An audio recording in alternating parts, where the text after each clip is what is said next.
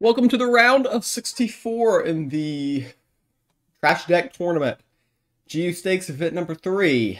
This is the money bubble round, a very important round, wanting to secure prizes in this tournament.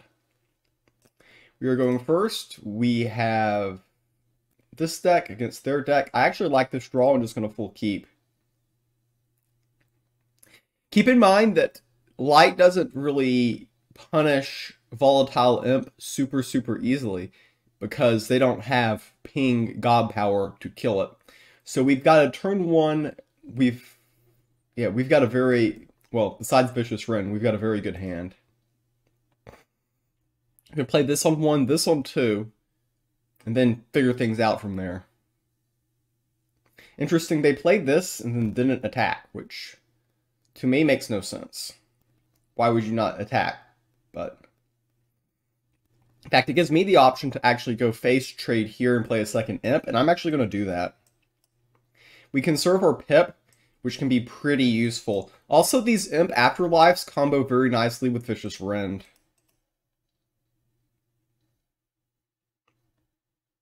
So, what our opponent did gave us options, and I guess they wanted to sneak that on the board. So they were successful in that.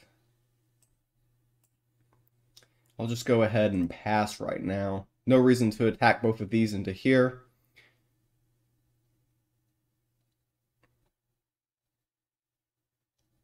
So they're going to attack here into here most likely. Okay, so they're going to attack here, they're going to attack here. Interesting, they're going to take this out completely. No, they're going to gamble with a volatile imp, and nothing they did there made any sense. Unfortunately for us, we have a really bad hand. We can't play anything to expand upon our board situation. So all we can do is this, and this. Hopefully next turn we can make a Sanctum buy, because this and this isn't very useful at the moment.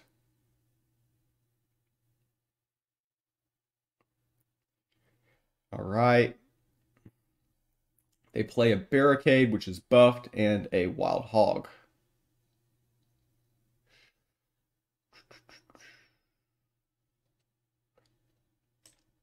So this hits here, and we can afford to grab this, which is key.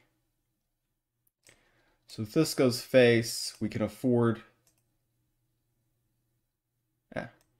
Sanctum.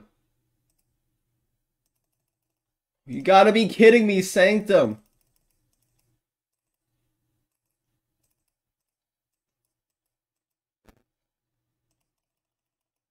It won't let me pick. You gotta be kidding me. I'm clicking everywhere. I'm literally clicking everywhere. This is complete BS, because this is a big turn in the game. This is an absolutely big turn in the game, because we need to buy this.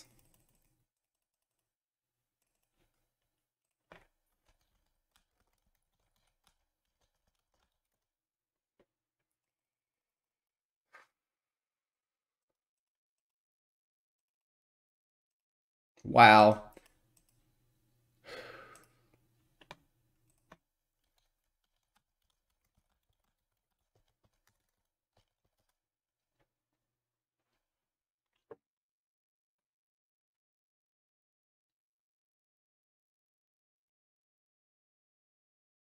That was huge, not being able to get that out there. Okay, so if we attack here into here, one of these hits here, we Vicious Wren, and then, yeah. Hopefully it hits here. Idiot! Idiot, idiot, idiot!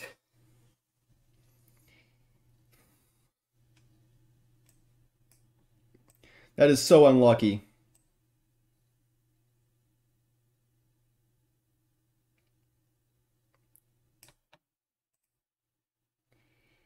Just gonna go with the GP here. So I can kind of swing here. The thing is they've got the healing minion, which is difficult. I want to save the pip for the Juggernaut. So we can Vicious Wren here if we want. Oh, this is the key minion. I feel like we have to kill this minion, otherwise we get wrecked.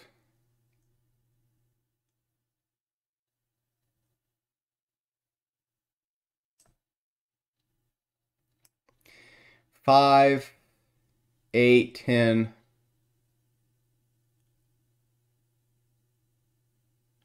Actually, going face is good here.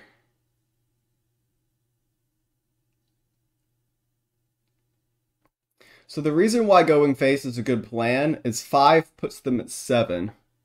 They would need a second one of these, even though, yeah, and we only need one to not heal face, and we've got the Slayer God Power. We just need to hit the skill button every turn. I'm just so frustrated about that one turn. So we've got this as a surprise. They don't know this. So we're threatening lethal with just this and this. They're going to peel here, probably peel here, and then they're going to have a couple of minions. Okay. Probably going to buy this. We just need this to heal one of their minions and we win.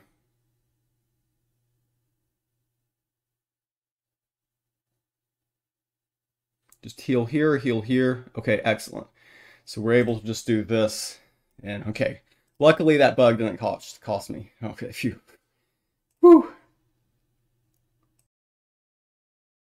Queuing into game number 2, we won game number 1 with War, so we can't play War anymore. We're queuing in with Magic. They're sticking with Light, which is what they played the previous game.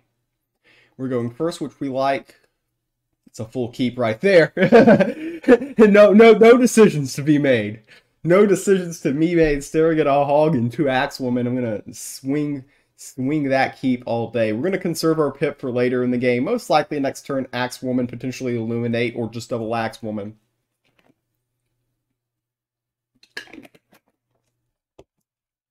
I mean, this is just ridiculous here. We peel their minion, and we're 3 wide already. Just off with a great start. We got Hunt Warden for next turn, so we're curved. Our opponent is up against the ropes. We can Illuminate and play our own Hunt Warden here. Pretty easy decision on this turn. Just want to keep the early board initiative. This game, we're going to be the aggressors, obviously. We're going first, and we just want to... We have the initiative, and we just want to seize it as further. So the Sanctum is going to act as a second hand, because, again, we're getting a ridiculous amount of favor each turn. Okay, this guy, okay, they're going to value into here.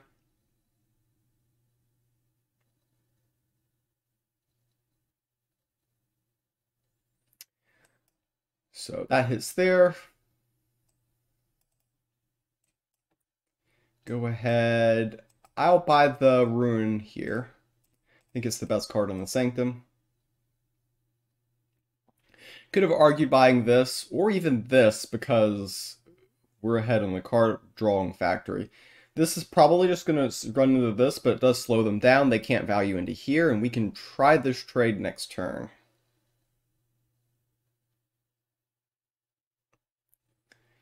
Alright.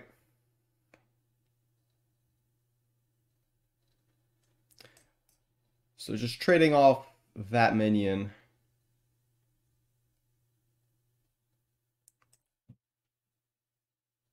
This is more expensive than the Rune of Fire, so we're just going to go ahead and play it. We are floating 1, but this is reasonable. Just want to keep control of the board. We get the next Sanctum play, which is this next turn. I figure we might be more likely to need the 1 mana next turn.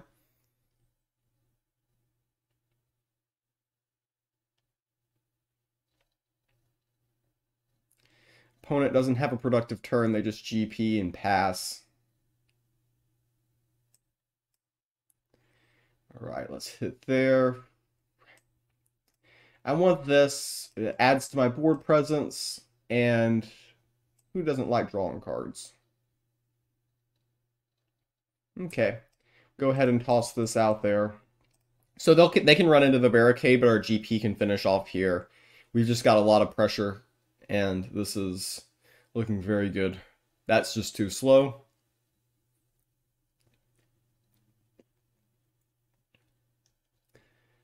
Yeah, that is definitely too slow.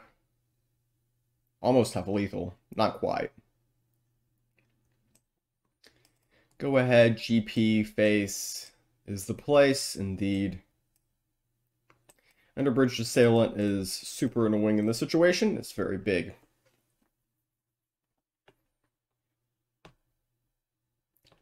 Very good draw this game. There's probably not much our opponent could do. Going first and getting 3 1-drops in the opening hand is quite absurd in this format.